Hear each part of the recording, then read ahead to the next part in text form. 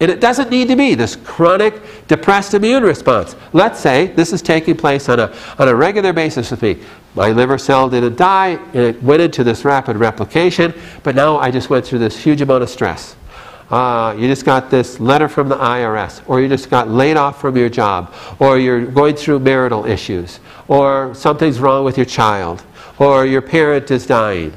You go through stress. What does stress do to your body?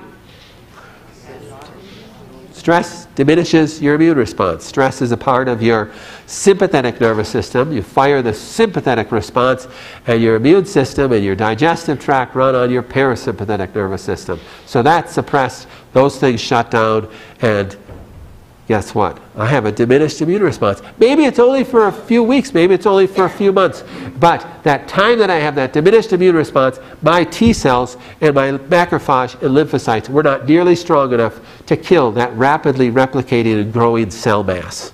Do you realize in order for you to have a diagnosis of cancer by any modern methods today, it has to be in the millions of cells large? It's that size of a pinhead at 1 million cells. So, you have a lump on your breast. It's in the millions and millions of cells already. Okay, this has been going on for some time. It didn't just happen yesterday. Even if it's a very quick growing cancer. Follow me so far? So you had a diminished immune response, caused this cancer just to take off. And now even if I bring my immune system back up, but I take a whole bunch of echinacea, I'm doing all these right things, and you play the country music song backwards, and you get your horse back and your cow back and all that stuff.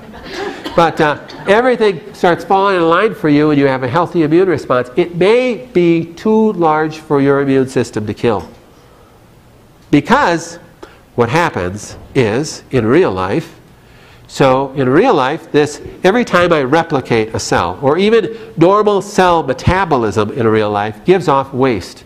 So your cells in your body are together, right? They're next to each other, but there's a space in between your cells. That's called your extracellular space, or your extracellular matrix is a better term for it, because it really isn't a space, it's filled with fluid. So it's filled with fluid that becomes very viscous as wastes are dumped into there. So how your cells respirate, you could say, they take in nutrients and then they metabolize those nutrients, whatever that cell's going to do, and they dump their waste into the space between the cells. And the more it's rapidly replicating and rapidly metabolizing, as in cancer, it's going to give off an enormous amount of waste. So that waste is very acidic. That's why you heard said that you should alkalize your tissue, right? Very important. And you may even heard the terminology that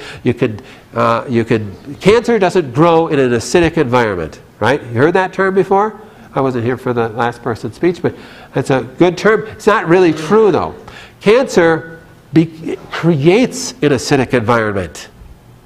Its rapid replication, by very definition, gives off a ton of waste into the extracellular matrix. And that waste is very acidic. Cancer, by itself, creates an acidic environment. So you could be eating perfectly, you could be doing everything possibly right, and at that cancer, it's acidic, I'll guarantee you. That acidic waste becomes like an acidic slime layer around the cancer that actually protects it against your immune system. So even if you did all this stuff right, and you're doing all this immune stimulation, your macrophages are trying to attack it and can't even penetrate the acidic slime layer. That's not good. So the bigger the cancer is, the bigger that acidic slime layer, and the harder it is to penetrate for your immune system to kill it. So it becomes this catch-22 kind of thing, right? So, and usually people aren't stressed with cancer, right? So they go to the doctor and you have liver cancer.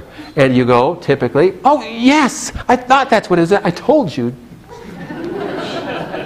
No, they go, what? They're scared to death. They're in this total fear panic mode, typically, right? So what does that do? Your sympathetic nervous system goes through the roof, your parasympathetic drops into the garbage, your immune system goes, okay, I guess I'm not needed, I'm going on a vacation, and you're in trouble.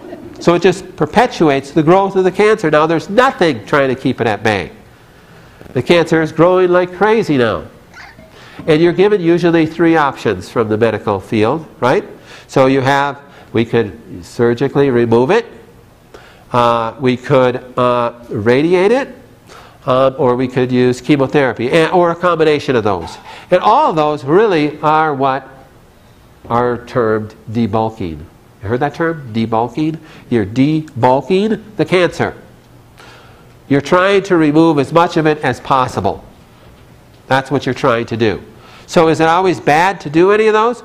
No, not necessarily. I mean, you got to really think about this. And again, the more physiology you know and the more you really start thinking about what's actually taking place, maybe you're going to make a different decision than when you're under this panic mode and I got to just trust the doctor completely, and you got all your family members saying, you got to do this, you got to do this, you got to do this, partly because it might absolve them from any responsibility from helping you any other way. We'll just push you, just do what the doctor says. Then if it doesn't turn out right, well, it's his fault. We did everything possible. There is another way. Even if you choose to do some of the chemo, radiation, or surgery, there is another way. There are some inherent flaws, right? Even doing a biopsy, there's inherent flaws. We're going to do a needle biopsy. Going in there, sticking a needle in there, pulling that needle out, you spread cancer cells. You heard that before?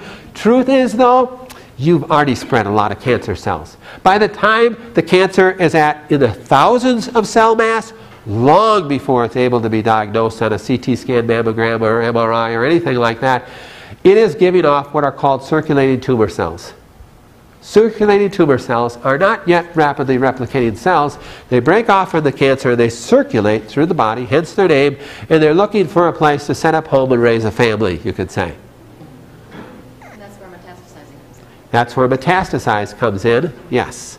That's where other primary tumors come in too. They may be listed as primary tumors too. But typically those are true metastases. Here's the problem. We're going to go in there and do a needle biopsy. We spread it around even more. We're going to go in there and do surgery. We can spread it around even more. We can't possibly see these cells. We can only see the mass. So we're going to take out the greatest amount of mass and hope that we've gotten all the cells, right?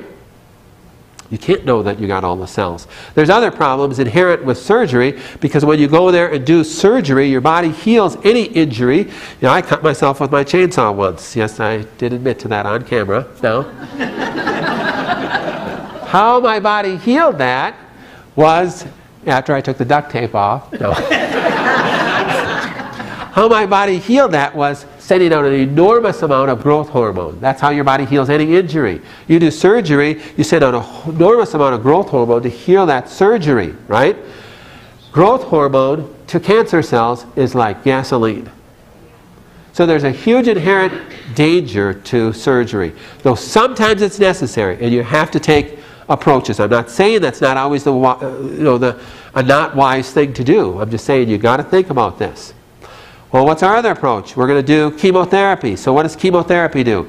Chemotherapy is a very strong poison that kills rapidly replicating cells.